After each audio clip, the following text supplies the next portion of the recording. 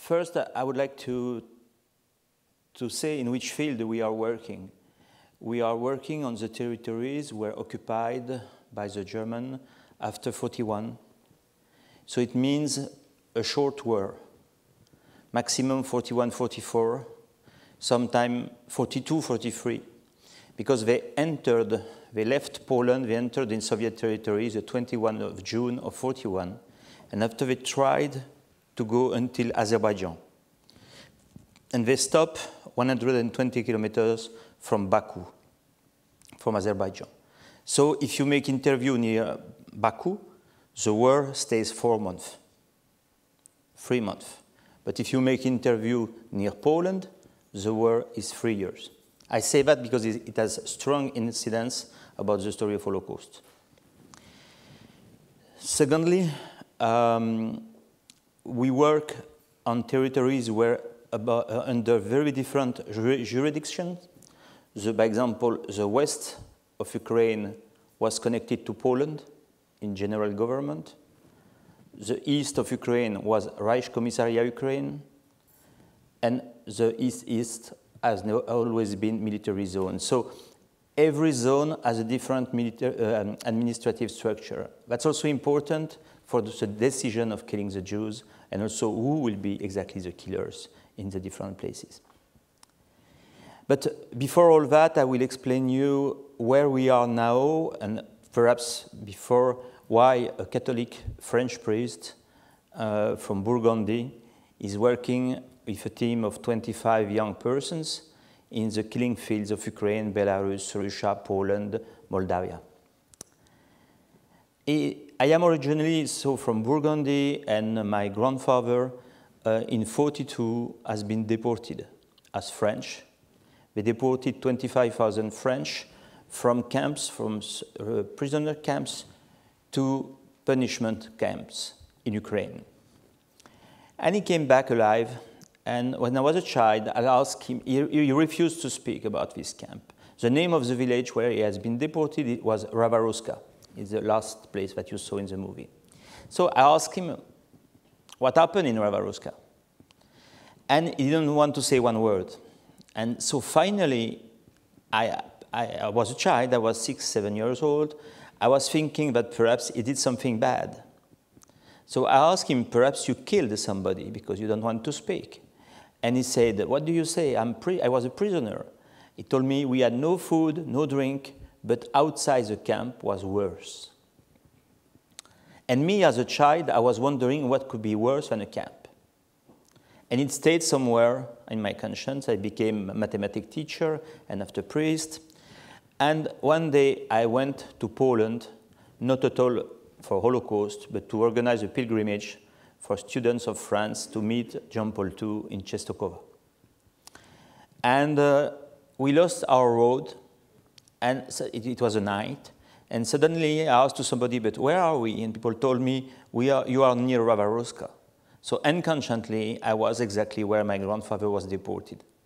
So I couldn't sleep all the night, and I realized my grandfather was deported in an extermination zone. Later and later, I learned Hebrew, I discovered the Jewish people, I was appointed in the church in charge of relations with Jews. I'm still the director of the relation for the Bishops' Conference of France with Jews. And I decided to study Holocaust. I didn't know Holocaust Museum of Washington, so I went to Yad Vashem. I went 7 times because we organized French seminars, and we learned everything. We learned the story of anti-Semitism. We learned how Hitler has been elected.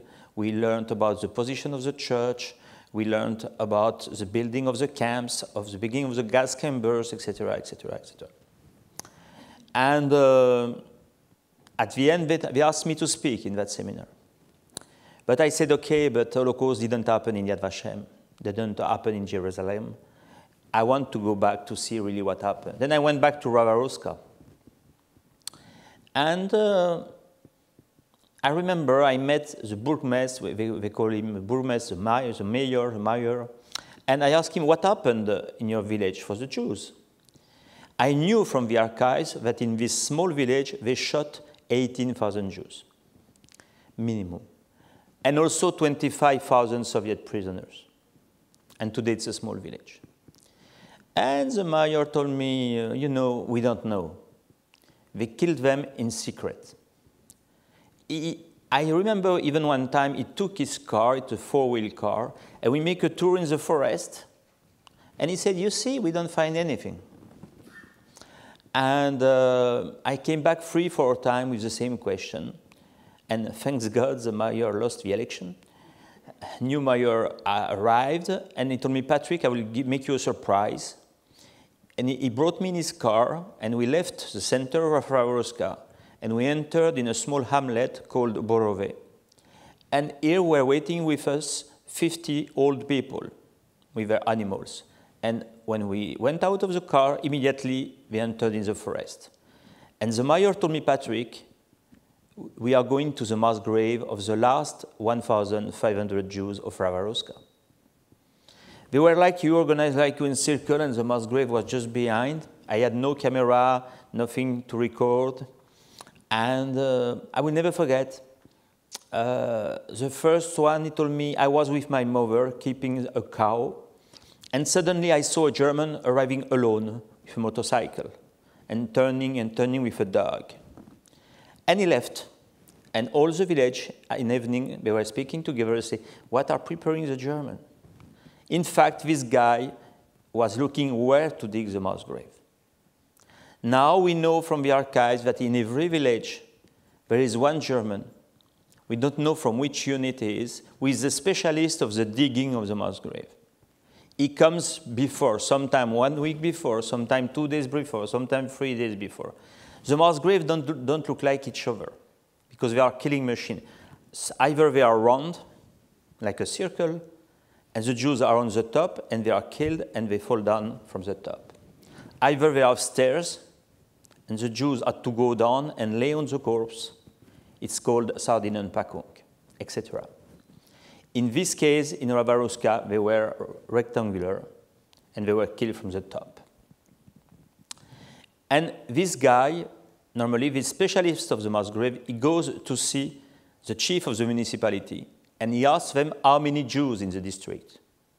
You know that in Soviet Union, Jew, like Tatar, like Armenian, etc., was written in the passport. So they knew exactly where were the Jews, their name, their address. It was public. So it was very easy after for the German to go and pick up them. So this day, they decided to build a mass grave for 1,500. So the day after, 3 Germans arrived in Ravarowska with 30 Jews, and they forced them to dig the mass grave. The guy remembered that the Germans were buried during the digging. So they asked for a table from the village, they put a gramophone, and they wanted to listen German music in the forest. And one played harmonica to play music, and he broke his harmonica. And later, with metallic detector, we found the pieces of harmonica in the ground. And at one moment, Germans said to the Jews, now you are tired, you should rest. So he proposed them to go out of the grave and to sit on the grass.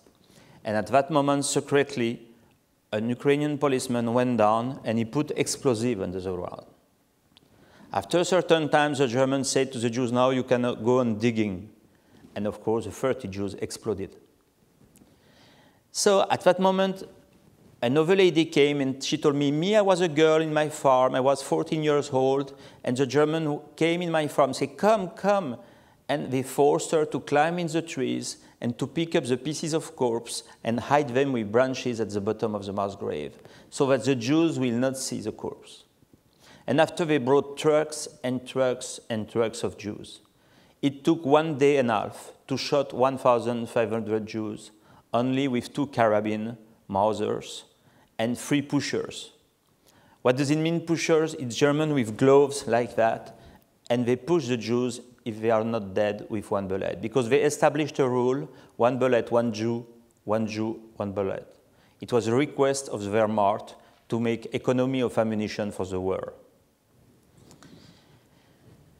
At the end, everybody went home, so I was alone with the mayor, with Yaroslav in the forest, and Yaroslav told me, Patrick, what I did for 1 mass grave, I can do for 100 mass graves. And I will never know why he said that, and I will never know why I said yes. So I came back to Paris. I spoke to Cardinal Le Siget, who was a Jewish family, and he told me, oh, Patrick, I know the story because my Polish Jewish family has been shot in Beijing, in Poland, in the same way. After I went in New York, I met the headquarters of the World Jewish Congress. At that period was Israel Singer, and he didn't know I was speaking Hebrew. So he said to the other, you know what? We are looking for these mass graves since 1944, and this guy that we don't know, he finds them. So I organized after a meeting between Lustiger and Singer in the suburb of Paris, and we decided to build Yahad-In Unum. So Yahad it means together in Hebrew. In, it means in, and Unum, it's in one. I remember Cardinal Lustiger said, we will not say Unum, because we are not one, but we are in one, and one is God. So it means together in one. So where are we now? That's the beginning of the story. But today, we are not at the same step. Today, Yahad is 25 persons working full-time to find the mass grave in different countries. First country, Belarus. In red is what needs to be done this year, 2012. In gray is what is already done, and that is not done. So Belarus, it's like of the other countries, a post-Soviet territory. There is still a Jewish community, and we don't know the number, minimum 260,000 killed by shooting, and until 400,000, 500,000, we don't know. So it's a country where we've met no difficulty to work because the country is Soviet until now. The president has reestablished the KGB, the Kolkhoz, the Sovkhoz, the collective farms. And so for them, as we investigate about the crimes of the fascists, they are ready to say everything. It's the only country also where we could interview killers, because the killers have been sentenced to 25 years of gulag, so now they can speak because they paid their bill. Second country, Poland. You know that in Poland we estimate, of course, it's a country where was Auschwitz, there was Sobibor, Belzec, extermination camp, Treblinka, the camps of Reinhardt operation, but 1 Jew per 10 has been shot. I give you an example. We were in a village and we learned that there was a big mass grave in the village. We didn't understand why, because it was very near from Sobibor. So I interviewed a farmer. I said, did you see the death of the Jews in your village? He said, yes, because I was working in this camp. I said, but what was exactly happening? He told me it was a camp of Jews who were working in an airport as prisoners. And so we made a selection every week. We put a piece of wood like that 1 meter high. The Jews who could jump could survive. The Jews who couldn't jump were condemned to death. And after a few months, everybody was killed. So I said, but explain me, you are 28 kilometers from Sobibor, why you didn't bring these Jews to this camp to be killed with others? He said, the German told us it's too expensive to bring a train. So in Poland also, there is an official story with only the camps, and there is another story with the killings for any reason. And most of the time, practical reason from the point of view of the killers. It's not the easiest place to investigate, because today it's a modern country, it's inside Europe, and people are afraid to be accused, and also officially, the killing of the Jews in Poland, it's a German story, because the people who were working the camps were German. Russia, the map is not well done. You know, that's the occupied territory in Russia. We are actually finishing the region of Krasnodar. You will see image. It's South Russia, and they wanted to join oil in Baku, and they could not succeed. It seems small like that because Russia is huge, but it's the contrary. The distances are totally huge. That's a map of Ukraine. We were working in Ukraine since the beginning, and we still have not finished Ukraine. People estimate 1.5 million victims in Ukraine by shootings. There are mass graves everywhere. Actually, there is one team who will go in Odessa in July, and Robin, who is here present, working in Friends of Yahad, will go herself in that team, in this place. And it's a black hole, Ukraine, because there are mass graves everywhere, in every village, nearly. As we say, when there is a forest, there are mass graves. How do we work? First, I have one person working full-time in the Holocaust Museum of Washington to find the archives of this village. What does it mean? It means Soviet archives. What happened in 1944, the Soviets decided to build what we call an extraordinary commission. This commission had the mission to investigate about all the crime of the fascists. So they sent teams in the village. Who were these teams? It could be local authority, like the priest, the mayor, the doctor. It could be NKVD. It could be anybody, I would say, official. And it was not only about the Jews. It was about all the damage done by the Germans. What was the reason? The reason was to prepare the trial of Nuremberg. But the reason also was to get money from Germany.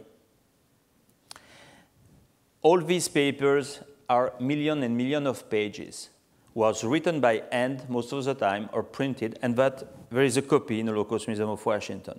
It's written mostly in Russian, but also in Ukrainian. So we scan that, send to Paris. I have also two persons who work in the archive of the Justice of Germany. Here you have the archives of the trials. It means if somebody is accused to be among the killers, or if somebody was present at the shooting, was not a killer, or if somebody was driving the car the day of the shooting, they make an interview. It's not, of course, a light interview, and that's also millions of pages. We collect that, we classify that by village. So before we go to the village, we have the Soviet version and the German version. The German version gives a lot of details about the way of killing.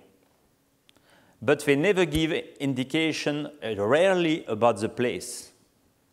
You don't know, sometimes you know the name of the village, but you will have very rarely the description where it was in the village. Opposite for the Soviet, it has been done after, so you have a lot of things about the place of the killing and about the situation of the village, and very few things about the killers.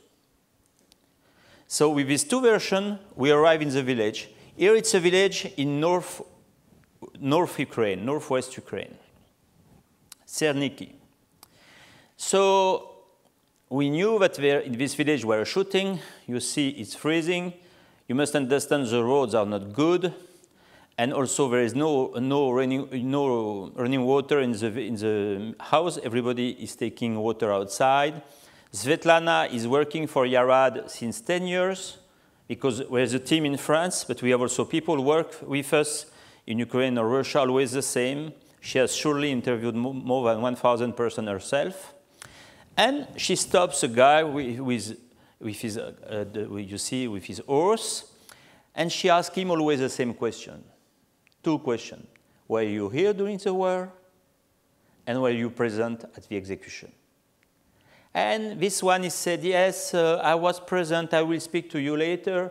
But in the farm, just in front, there is a certain Maria who knows a lot of things. So we let him go, and we enter in a farm. Where is Maria? Here's Maria. Maria was a teenager, and she saw the arrestation of the Jews, how they built a column, and how these Jews were driven to the mass grave.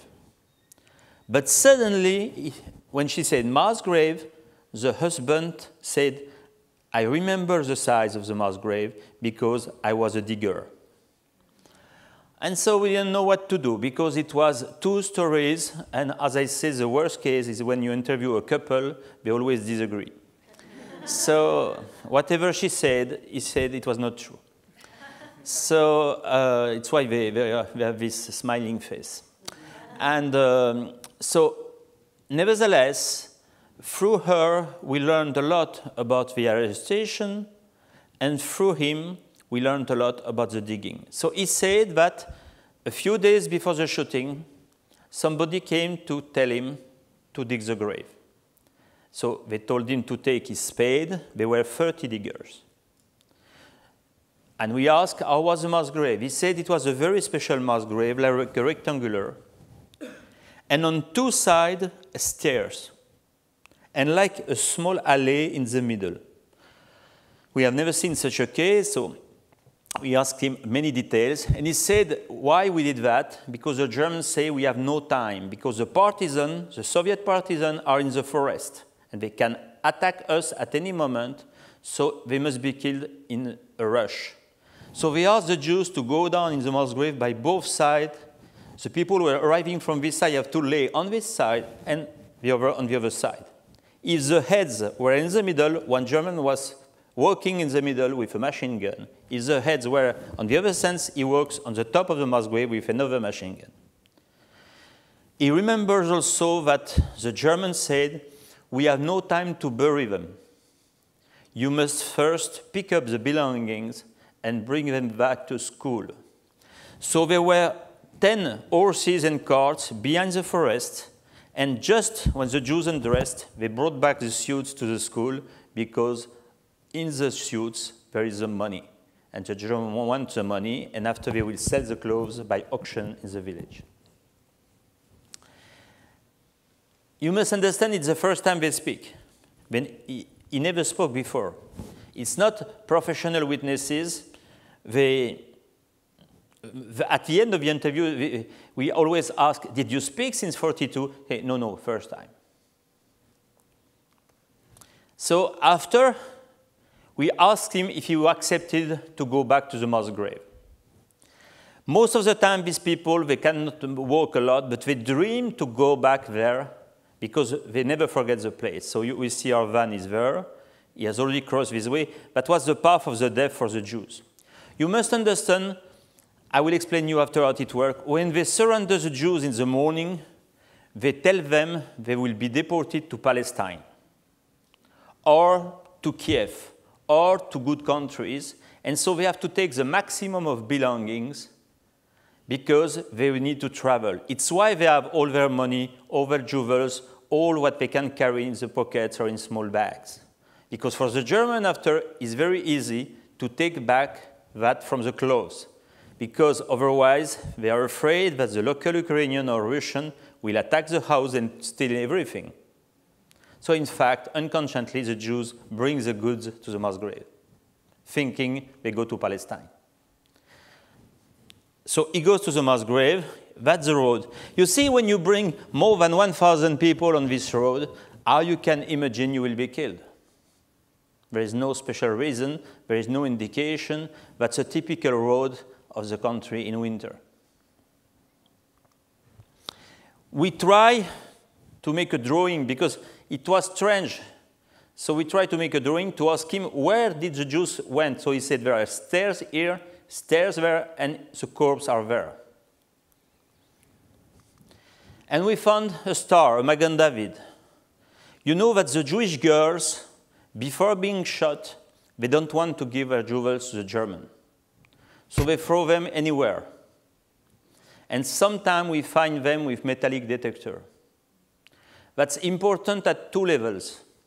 It's important, I would say, at a human level because it's the last jest that this girl did in 42 or 33. And so we can say, finally, we found you. But there is also another reason. It's an evidence that the victims are Jews. Because people can say, but perhaps they were communists, but perhaps they were partisan, but perhaps they were not even killed by German, but by Soviet, etc. So you have killing by killing to find the evidences. Here I will change completely. I will give you only 3 examples, and after we have an exchange, because I know it's complicated to understand. We work on that since 10 years. And I think we understand half. So here we are in a farm. We are in South Russia. It means Krasnodar. So I'm sure that many people don't know where is Krasnodar. I didn't know myself. It's near Sochi, where will be the Olympic Games. But it's easier to realize. But we are not in the center of Sochi, where it's a nice city, and not in the center of Krasnodar. So we arrive in this farm. First, it was a little bit surprising. It was not in the village. It was a small hamlet, isolated. In this part of occupied territory, we have no archive, nearly, because it was the end of the war. The Germans arrived in November 42 and left in March 43 maximum. They only killed Jews, Gypsies, and communists. It was their only task. And they did very few reports to Berlin because they were not sure to win the war. So they were not sure what happened to that report. So that's also a problem for Holocaust. If you study Holocaust in France, you will have an amount of evidences. If you study Holocaust in Caucasus, in Russia, you will have no evidence in the archives because no report. The only report that we have are Soviet reports. And you know that we can always accuse Soviets to make propaganda because they did a lot of propaganda. So we arrive in this farm because people told us, the man in this farm, he knows everything. We arrive, they were occupied. She actually is repairing the house. I tell you that it's 1 month ago that all these pictures you will see are only from 1 month ago. I asked them, we received them from France 2 days ago. So she prepares like bricks in a traditional way with corn and mud. And here is the allure of the farm, you know. I show that voluntary to show you in which area Holocaust took place in this part of the world. We are very far. It's why the Germans never imagined we could come back to find evidences, because it's in the middle of nowhere, it's far from everywhere. Who were the Jews here? There were no Jews from Russia. Why? Because they received radio emission from Moscow regularly, telling them the Germans are killing the Jews, the Gypsies, and the communists. So the Russian Jews from this part of territory made what we call in Russia evacuatia. It means they went far east, Kazakhstan, Uzbekistan, and sometimes even Siberia, by themselves or by train. So why there are Jews? Because all the Jews were escaped. Because a lot of Jews from Germany, from Poland, from Ukraine, tried also to escape. And they arrived in this part of Soviet Union, and the Soviet system didn't let them go further. They gave them, say, I put 200 Jews in this village, 300 Jews in this village, etc., etc. And the Gypsies, they were outside of everything. They didn't know even the killers were coming. So in this village, there were 300 Jews. But these Jews were mainly Polish Jews or German Jews. We think, we are not sure. That's the witness. I will tell you a very special story. It's a difficult story, one of the most difficult. The big problem to investigate Holocaust with the facts is to bear it, because it's a crime. And it's not one crime, it's millions of crimes. Every victim saw the shooter, every shooter saw the victim. So he was a child. He was a child of, I remember, I think 12 years old when the Germans arrived. First, he remembers that many Jews arrived as refugees. He says these Jews were not Soviet, they didn't know to cultivate. We welcomed them in the farms, but they didn't work, and they paid their food with the money they brought from their country. And suddenly, he saw a German arriving alone in the village, with no gun, nothing. He had only a small book note. And he told him, do you know where are the Jews in your village? And he was a child. He said, yeah, yes, I know where are the Jews. They are in these farms. So the Germans say, would you accept to come with me in my cart with horse to help me, because we are taking the Jews far away to resettle them.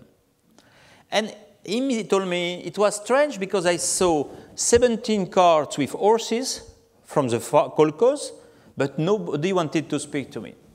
So he went with the German in every house, and the German had the list of the Jews. Because in that region, the German didn't destroy the Soviet system. They kept it. So they have all the record where the Soviet put the Jews. So house by house, he was checking that every Jew was here. And you know what he said? Because he arrived in the morning, the German told him, you know, now I am tired. I would like to make a nap.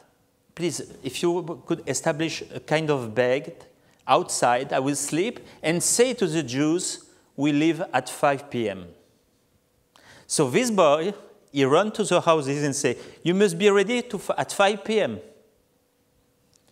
And at 5 p.m., but him, as he helped the German, he said, you promised me I want to make a tour with your horse. So this guy, he wake up the German at 4, and he said, you promised me to make a tour. So the German said, okay. So all the Jews go on the cart, and he said to him, yes, we make a tour, climb with the Jews in the cart. And he was happy, and he said that in every cart, nearly, were teenagers from the village were playing to have a free tour with cart and horse.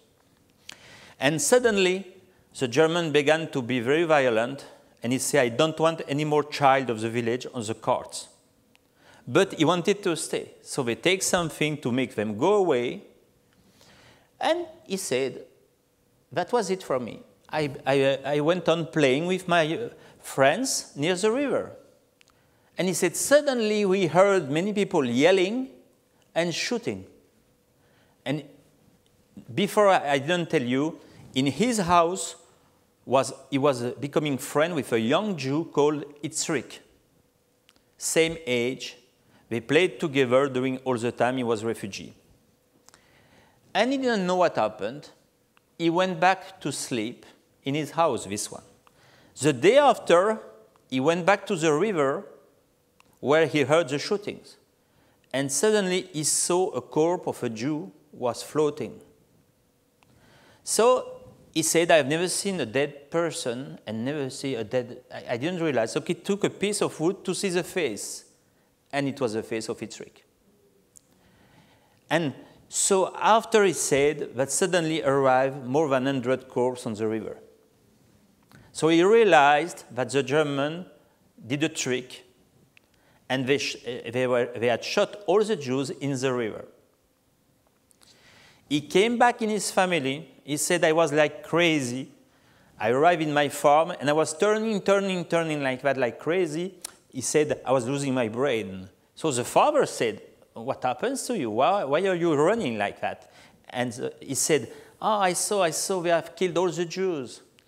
So the father closed his mouth with the hand, brought him back to the house, and said, I forbid you to go out of the farm during 3 days. You must say that to nobody, otherwise you will be killed. So imagine a witness who saw everything in the middle, and today who lives in the middle of nowhere. It's the first time that he speaks, and it was 1 month ago. So it's why, for Yahad, we are confronted to a strange challenge. It's the first time they speak. They speak because they are old, and because Soviet Union is destroyed. But they are old, so it's the end of their life. It's why we are trying to accelerate. We make 15 investigations per year. Every investigation is 17 days. I will go myself next Saturday. I will be in Romania. During all the testimony, his wife went on working, preparing this kind of reparation of the houses. It's to show you where we are, because when people think Holocaust, they think Berlin, they think Hitler, they think Munich, they think Auschwitz, and it's true. But all this part of the territory where they killed more than 2 million people, nobody knew anything because it was far from everywhere. They even built a system so that the chicken could sleep in the trees.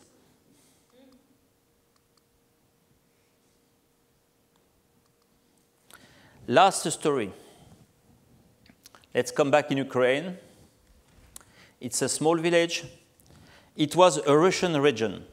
People don't know that in Soviet Union, before Soviet Union, in the time of the Tsar, they asked minority to come, German minority, Tatar minority, Jewish minority, and they gave them piece of land to cultivate.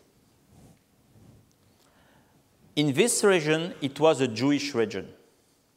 When the Soviet arrived, when Stalin arrived, he organized that in kolkhoz, sovkhoz, so it was an administration, a Jewish administration. And it was connected to the American Jews through the joint. It means they received money from the joint, and they had very modern, by example, the first electric tractors from America have been used in that region. Same thing, we are east of Ukraine, so most of the Jews, they heard that the Germans are killing the Jews, so they tried to evacuate by boat. But the boats were too small, so they couldn't take the old people, and they couldn't take the half-Jews, because there were many weddings between Jews and non-Jews. They called them the Mischlinge.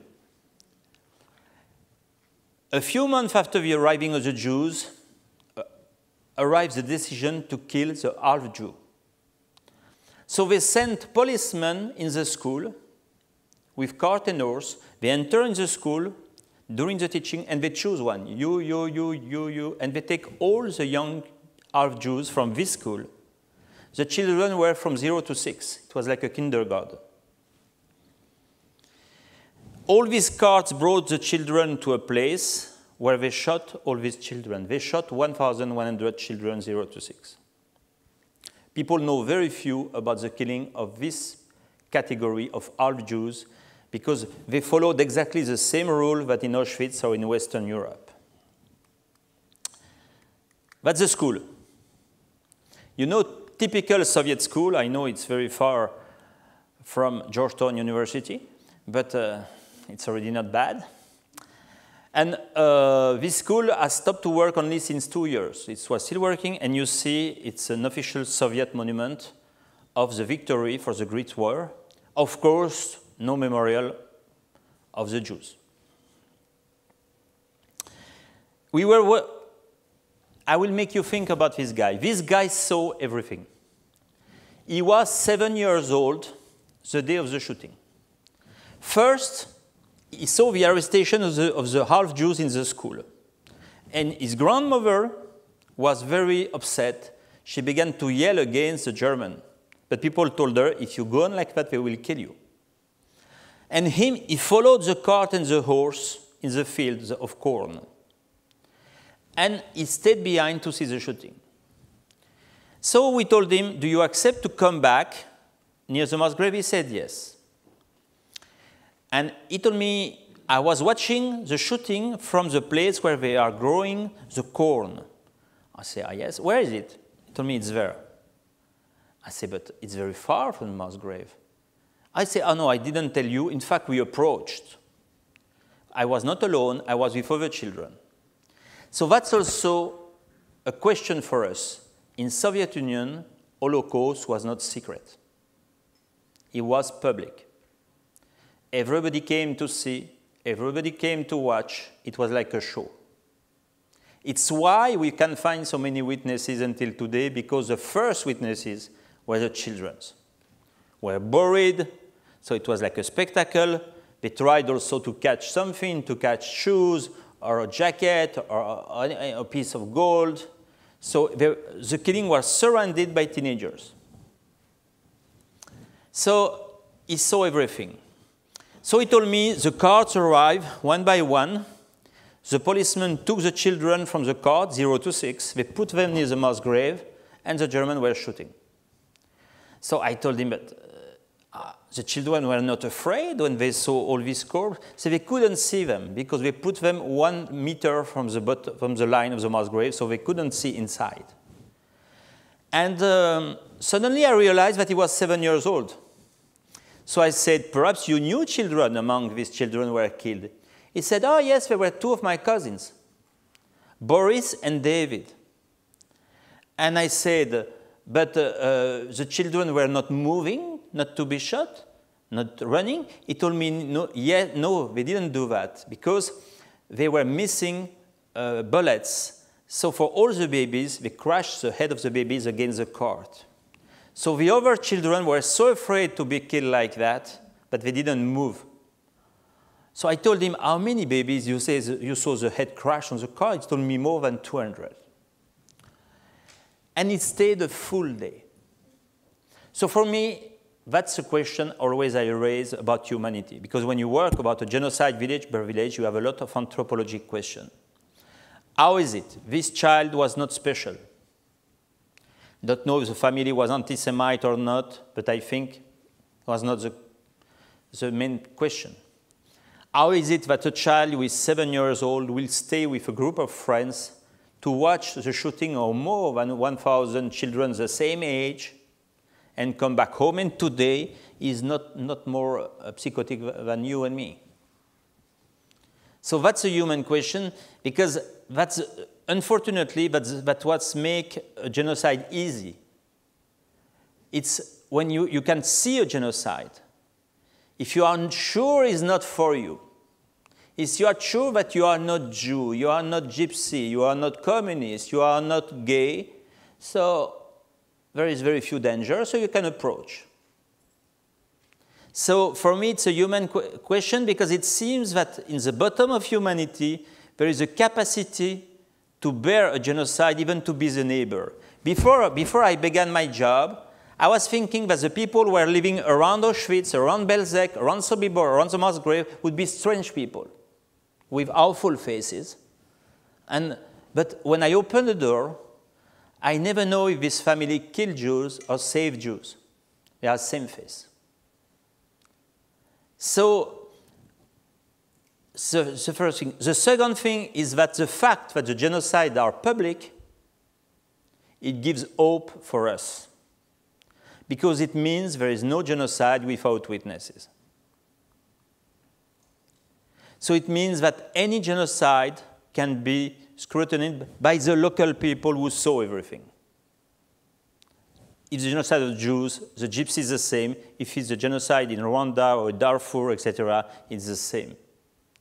So Yahad now is beginning to connect with other organizations who are working on other genocide with the same hypothesis. A genocide is public. The killers say it's secret, but it's secret in public. And people don't speak because they saw it. And they are afraid to be accused to have been part of it.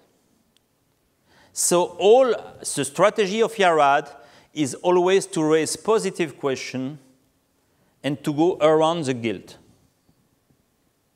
I will give you a last example. I was in a family, and it was in a small village, and the family told me, don't lose your time, father, in our farm.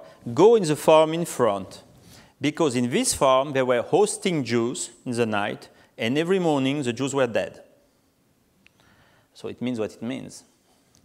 So I closed my camera, I crossed the small street, and the woman, when she saw me, she was on a little bench, and she said, Father, I know why you come, because my neighbor told you that the Jews were dead in our farm. And I said, but it was true? She told me, yes. And so I was thinking how to drive the interview. Because if I say, did your family kill them, it's the end of the interview. So I said, but many people died in your farm like that? She told me, oh, many, yes. And she told me, surely they committed suicide. And I said, even the babies? And she told me, yes. So I was thinking how to go on. So I said, oh, ma'am, it must have been embarrassing for you, all these dead corpses in the morning. So she told me, well, I will show you. And she puts her boots, her jacket, and she told me, I carried the corpse myself. and we found 18 small mass graves at the end of the village. So you must understand that Holocaust in Soviet Union by the German, it was the killing units, Einsatzgruppen. It was any German who could participate, even civil German, even women of killers. We have the testimony of one shooter. His child is coming to watch. The child is 13 years old. He asked to the father, "Can you give me the carabine? I would like to kill one." And he killed one. So it could be any German. It could be any local people who are collaborating with the German. Because it was legal to kill Jews, Gypsies, and communists. It was legal. We found recently an archive. It's a text from a judge, an SS judge, who is working in Ukraine. He writes to another SS judge, and he said, what to do when people kill Jews without authorization? Imagine the question. The other SS judge said, I cannot answer you. I have to ask Himmler.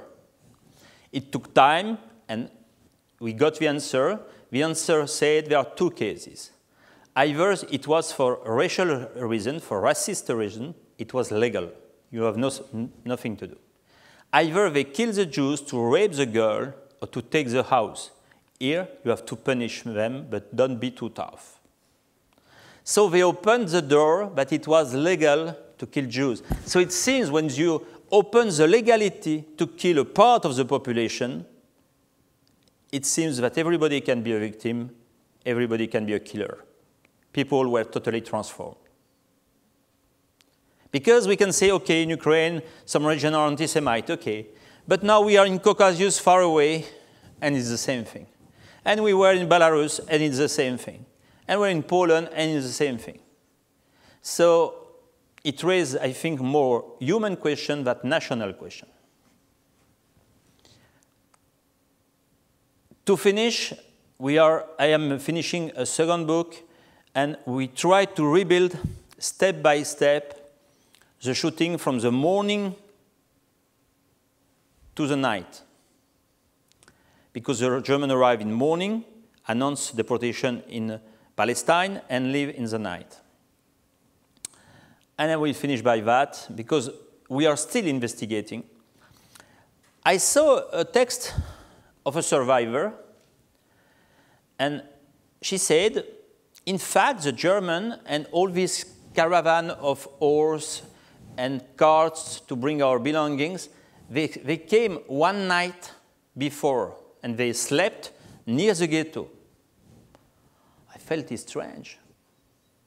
Because we interviewed 2,800 persons, and nobody told us that it was required to be near the ghetto all the night before. They all say they arrive in morning, and they left in night.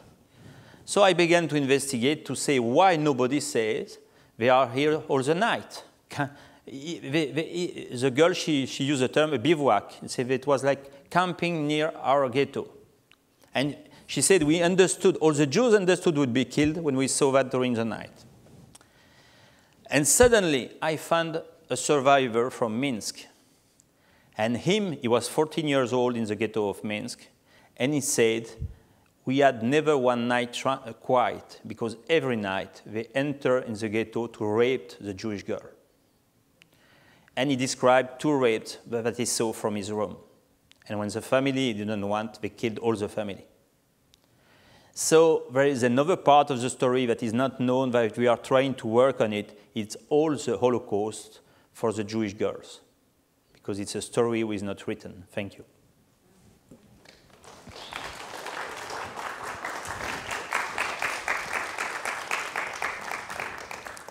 Any question is possible. Yes? What is the cause? You need a microphone, otherwise it will not be recorded. I have been told. What is the cause of anti-Semitism?